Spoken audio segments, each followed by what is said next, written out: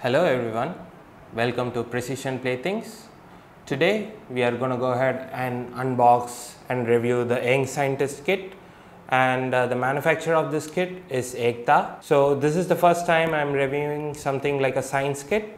So the YoungScientist kit over here from Ekta, it says you could learn magnetism, static electricity and things about clouds. So let us go ahead and check whether all the items that has been mentioned over here is available inside the box. We will go ahead and check whether we will be able to do all the following experiments mentioned over here. So let us go ahead and unbox it. There are 3 separate kits including manuals for everything. So this will be the part 1 of YoungScientist kit, and we will learn about magnetism.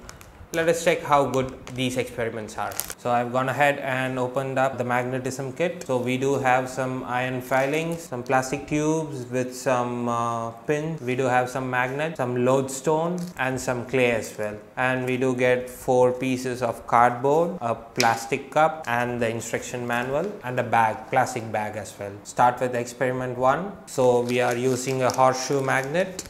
So the experiment 1 over here says use the horseshoe magnet to pick up different objects around your house to see what materials are magnetic. This isn't a really powerful magnet, but it does go ahead and hold these iron filings. So the conclusion of this experiment says metals such as iron, steel and nickel stick to magnets. Metals such as aluminum and all non-metals do not stick to this magnet. So we are moving on to the second experiment. This is like trying to make the upper magnet float. It does float, but let me go ahead and use 2 pencils.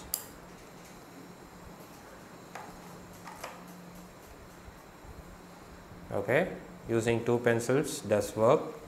So what this experiment shows is like the like poles repel and the opposite poles attract. Let us move to the third experiment. So we are picking up some iron fillings using a ring magnet. So let us go ahead and use this plastic cup. So it does go ahead and stick to the magnet. We are going to go ahead and use the lodestone.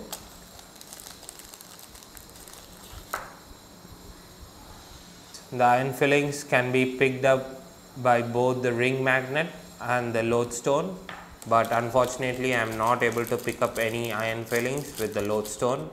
See, it doesn't stick.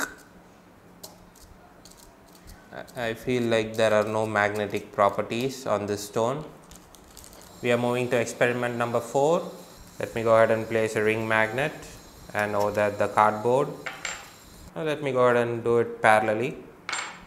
Put a horseshoe magnet, then go ahead and place the bar magnet over here. They have asked to go ahead and tap the piece of the cardboard gently.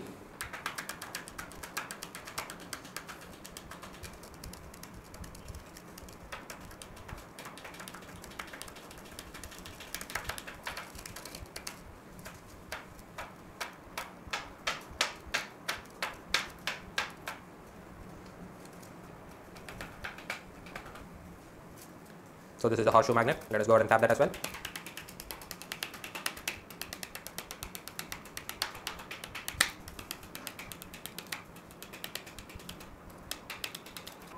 Experiment 4 is complete. Let us move to experiment 5. So let me go ahead and draw a face on the cardboard. Okay, and went ahead and drew a face on the cardboard. And they are asking me to go ahead and tape this side. Let me go ahead and tape this. So I'm just moving around the magnet. It says the Magnadoodle toys work this way. Just I don't say this is an experiment, but just like an activity for kids.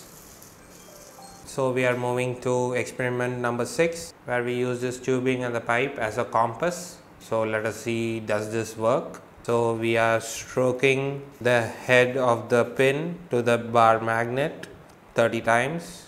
I don't know whether this tape will be waterproof. I'm trying to make sure that this is going to be waterproof. So if the water enters this tube, I think the experiment is not going to be successful. Okay, let me go ahead and fill this bowl with water.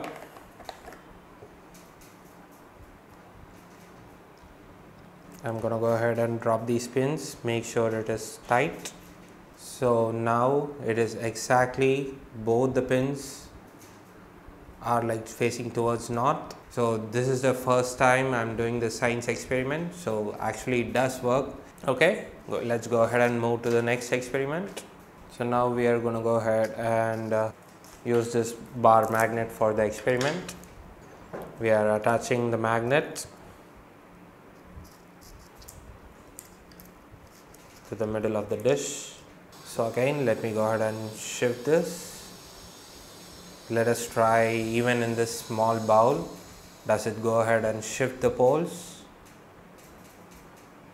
Yes, it does go ahead and slowly shift as there isn't enough space over here to turn around that easily.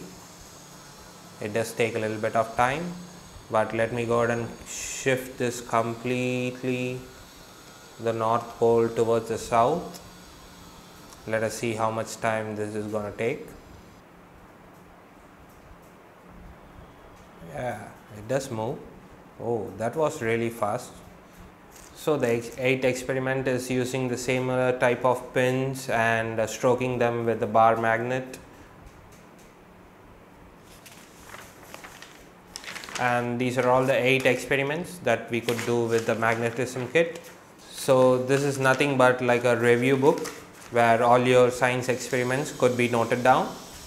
So we almost did all the 7 experiments with the given kit, and almost 90% of the time these experiments came out really well. So this magnetism will be part 1 of this Young Scientist series, and the rest of the 2 kits within the box are for static electricity and tornadoes and clouds. So for part 2 and part 3, do subscribe to our channel PrecisionPlayThings, and do follow us on Facebook and Instagram for any updates on STEM toys and educational toys as well. Thank you for watching. Have a great day. Bye bye.